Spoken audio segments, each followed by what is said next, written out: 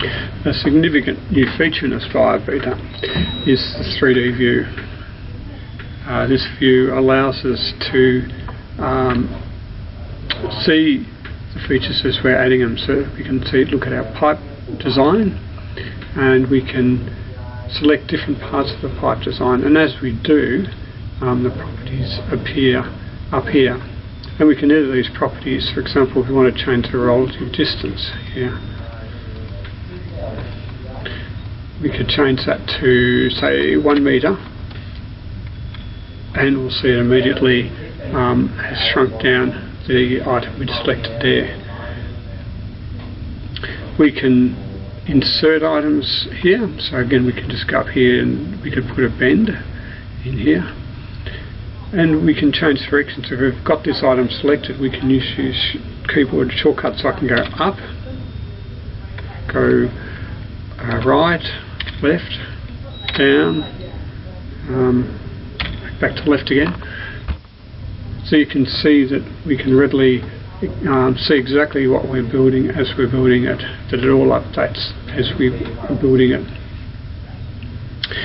We can zoom in, and here I'm just using the wheel on the mouse to zoom in. If we get ourselves a bit lost or we want to go back, we can always click down here and do auto frame, which will resize and locate everything, so everything, the whole pipework is visible. We can also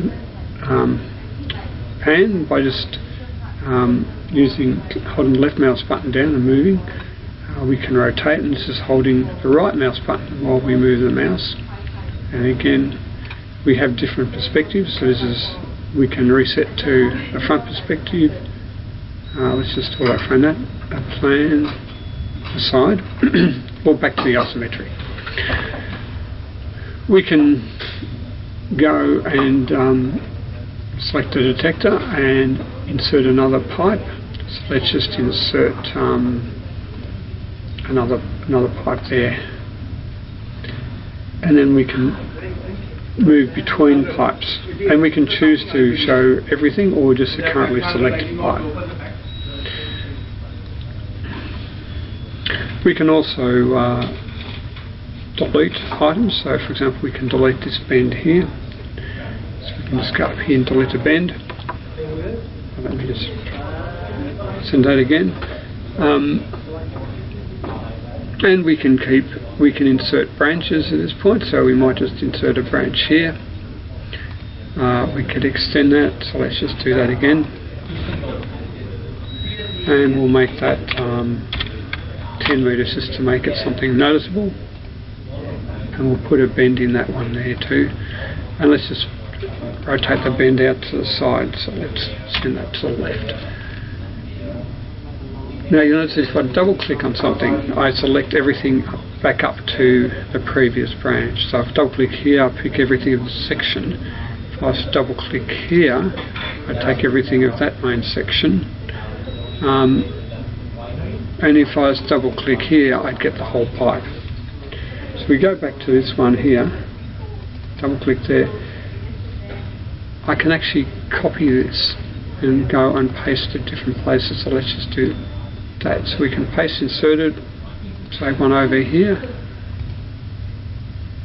and that way you can build up quite complex structures, or just drop type structures and just replicate them around the tree. I might just select that just to make that a bit clearer, and if we rotate it you can see these pipes a bit better. So they're just some of the ways that things you can do when you're working with the 3D view. So basically you can do about all your editing here on the 3D view itself.